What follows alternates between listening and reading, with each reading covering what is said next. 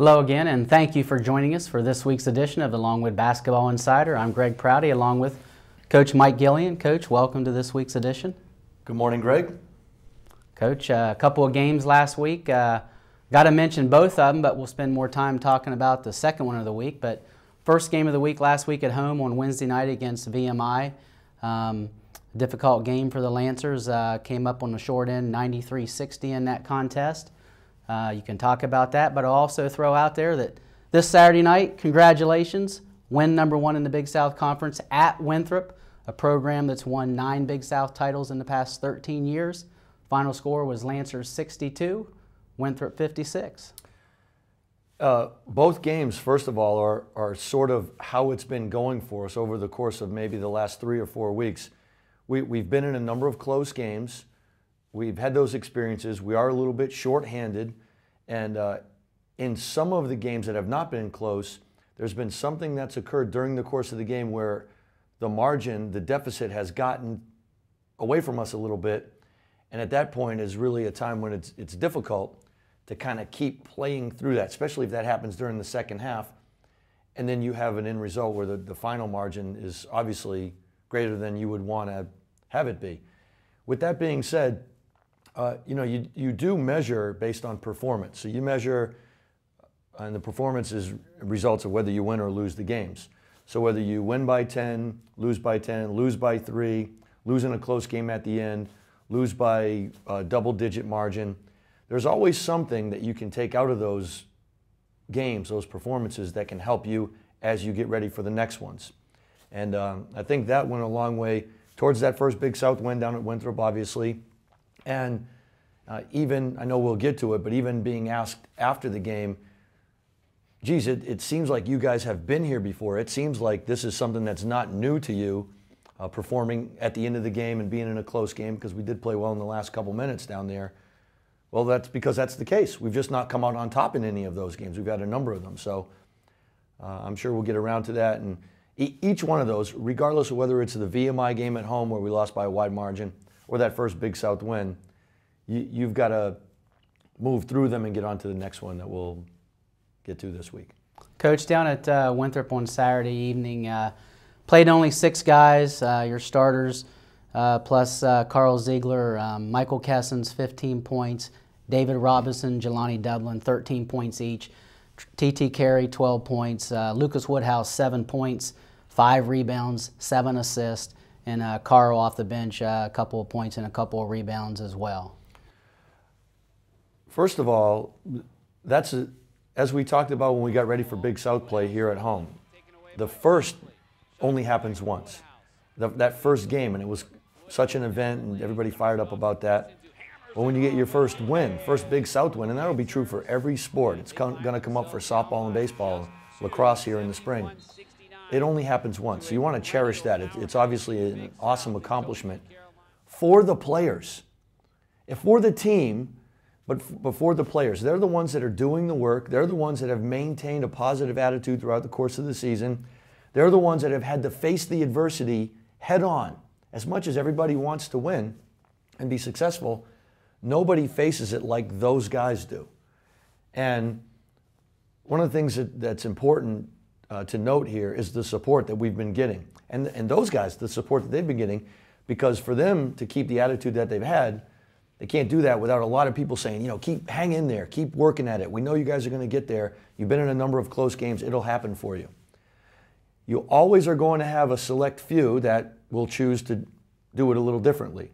And that's fine. That's their opinion. But we want to make sure that people out there that know, we know you're there, we appreciate your support, and keep hanging in there. It's going to be awesome. It could be an awesome 3 weeks to end the season. It's going to be an awesome ride in the medium range, which will go into the next year and then on into the future. We're just getting started on this. So I think that's important to acknowledge at the outset. As far as the game down at Winthrop goes, when you look at the performances of the guys, the experience that we've gained is really starting to pay off now. It's put us in position to be successful a number of times, but now the understanding of what you really need to do to complete the process, to come out on top. We played really well defensively against those guys. We paid attention to detail, and when shots were missed, we did a good job rebounding the misses. And that is, in going back and looking at it, you mentioned Lucas's rebounds, but Tristan Carey rebounding, David Robinson rebounding. Well, those rebounds are a result of getting stops, forcing the other team to miss the shots that they're taking. And a number of guys played well. We played with patience and poise, and we deserved to win. There's really nothing else needs to be said. How was the, obviously the mood was very happy afterwards, but tell us just briefly the post-game in the locker room down there Saturday night. The best way that I can describe that and talk to Scott Bacon about it afterwards is that although it's just the first Big South win, if you've been part of a sports team, part of a competitive group that's won a championship, then you know what that feels like. And there's a couple reasons for that. It was a first, and that would have been the case whether we would have beaten Coastal Carolina, whether we were beaten Radford at Radford, or whoever that was going to be. That was going to be an awesome feeling. Well, having gone through the adversity that we've gone through, it made it all that more special, if that sounds right, because those guys, it was a burden lifted off their shoulders, and the celebration was awesome, and it was natural and spontaneous. Obviously, there was nothing contrived about it. They were going crazy in there, and they deserved to have that, and the bus ride home was great, and now we need to capture that environment, that feeling, know what it feels like, embrace it, and carry that forward. So when you get in these situations, you know what the pot of gold at the end of the rainbow is going to be like. And Coach, be nice to be able to do that here at home. Got our final 3 home games coming up over the next 8 or 9 days. Starting Wednesday night, High Point will be here, 7 o'clock. Saturday afternoon, Radford here, 2 o'clock. And then next Tuesday, the final home game, senior night, 7 o'clock game against Liberty University. A couple other promotions this week. It's visitmyrtlebeach.com theme night for Wednesday night, so I'm sure there's going to be a ton of students in there in beach attire. Saturday is our reunion day, is also a Jerome Kersey bobblehead giveaway day, and so far we have over 20 former men's basketball players coming back. There'll be an alumni game at 11 a.m. We'll recognize those guys at halftime. Jerome will be here, obviously. We got guys coming back from every decade of Longwood basketball, 70s, 80s, 90s, 2000s, and then the most recent grads of last year and a year or two before that. So we've got everybody represented coming back here, and 2 home games coming up. The home support's been tremendous with the students on campus. We've had only 2 games this semester with them on campus, over 1,400 for Presbyterian, over 1,500 for the VMI game, and I'm sure it's going to be crazy in there starting on Wednesday night. Yeah, and each one of these opportunities to play at home is obviously special. We want to take advantage of them. You want to play well. You want to reward the people that come out to support you with good performance. We did not do that against VMI, and that was a bit disappointing for all of us. It shows the character of the team, though, to not dwell on that, so to speak, and to come back and win on Saturday down at Winthrop. So it's a great time for us. High Point, get it started. Visit myrtlebeach.com night. The beach attire. Let's get everybody out there and have a great time. Get ready for, in your own way, for the league tournament that's coming up in a few weeks. An opportunity to then build on what are going to be rivalries. First, Radford on Saturday. And, you know, having all those players come back is special. A couple years ago was a great first time for that. Last year, even better. I'm sure this year will be even better. And we want all of the former Longwood men's basketball players to feel like they're part of what goes on with the program here. And I know that they do. But now as we move into the Big South, they are directly connected to what's happening. And that's awesome for us. And then you obviously have senior night next Tuesday. We only have 1 senior on the roster, Stephen Shockley. But it's Liberty. And you know, when you look at all 3 of these teams, High Point, Radford, Liberty, we're coming off a success now. So we need to build on that. But we're also coming off some experience that you can't say, hey, we're going to do well because we owe these guys, but we know what it feels like to have played on their home court. We need to be prepared to defend our own home turf here. So we're very excited about the remaining 3 home games.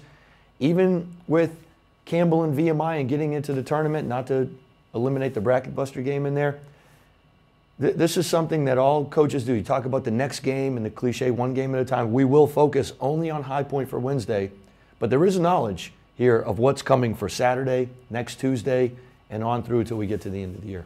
And Coach, you mentioned the bracket buster. We'll talk about that game briefly here before we take a look at the Big South standings. Last Monday night, the pairings were announced for the bracket busters event. We drew Tennessee Martin, over in Northwest Tennessee. About a 12-hour bus ride, unfortunately, to get there. February 23rd will be that contest. There is a unique connection there. A former head coach at the University of Tennessee Martin was a former head coach at Longwood. Cal Luther, coached here in the 80s, was here for 9 years. Very successful tenure at Longwood. He left Longwood and he went to Tennessee Martin, and he took them from Division II to Division I through the reclassification process. He still lives there. His wife is on the nursing faculty there at UT Martin, and it'll be a long way to get there, but it'll be a unique experience for this program and the bracket busters at UT Martin on February 23rd.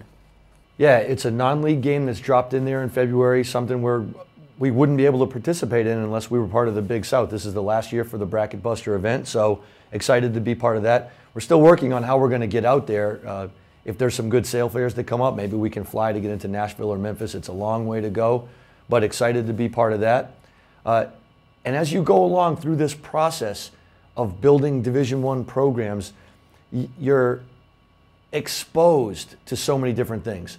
We're raising the profile of Longwood. People reach out to you and want to be connected to what you're doing. And what happens is you find these connections that you didn't even know about, or that you knew, but they only happened coincidentally. And the one with Cal Luther is unbelievable. I know that he had a great relationship with Jerome. You mentioned Jerome Kersey a few minutes ago. We tried to make an effort, and Jerome was the one that was trying to make an effort to get Cal Luther to come back for one of these alumni games. He wasn't able to travel for that, so hope to visit with him and see him. And we want everybody who's been here at Longwood at some point in time to be associated with what we're doing now, because this is the beginning.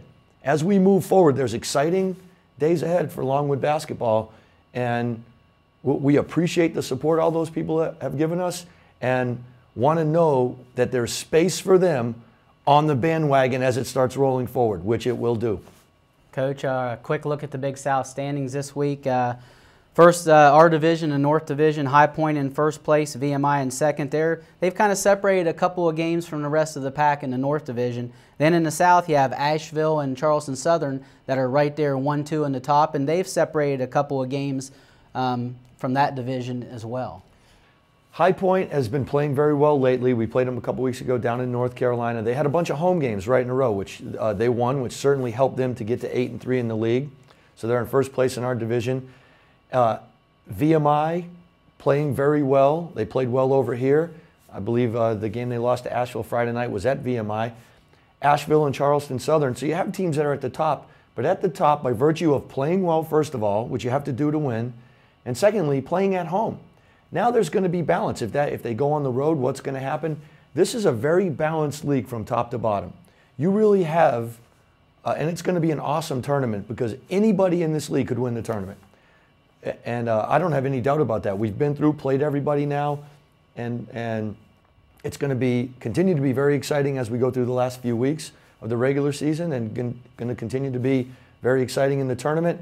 One of the things that will be important is you want to play your best basketball as you move toward the end of February, into the beginning of March, into the tournament, but managing your own team as well, making sure that the players are fresh, making sure that you manage injuries and some guys being nicked up, and keeping your fingers crossed that nobody sprains an ankle or nobody goes down as you get toward the end, because how that can affect your team's performance is significant. And what you want as a coach is for everybody to be healthy. Let's put everybody back in there and hope that everyone's at full strength for the tournament. You have at Campbell, they've suffered a significant injury that's affected them. We've had injuries that have affected us. That happens to everybody. It's something that you have to deal with, but you wish that everybody could be healthy as we move into the tournament. So then at the end of that, you're putting your best team on it to the NCAA tournament, give them a chance to succeed. Coach, congratulations once again on the first Big South win at Winthrop last week. Good luck this week against High Point and Radford, and we'll look forward to joining with you again next Monday. Well, thanks, Greg. And once again, I think it's important to note, as the coach, you're a representative of your team, the athletic department, the university. So people are happy that we got that first win in the Big South. I'm grateful and appreciate the congratulations, but I take it and flow it right downhill, because the guys on this team that have continued to persevere, continue to have the positive attitude that they've had, are the ones that are deserving of those accolades. And there's much more coming for them in the future. They believe that, they believe in themselves and each other, and they're going to have that happen for them as we move along. Coach, we look forward to that starting Wednesday night. That's our show this week, and we'll be sure to be with you back here again next Monday as well. Thank you.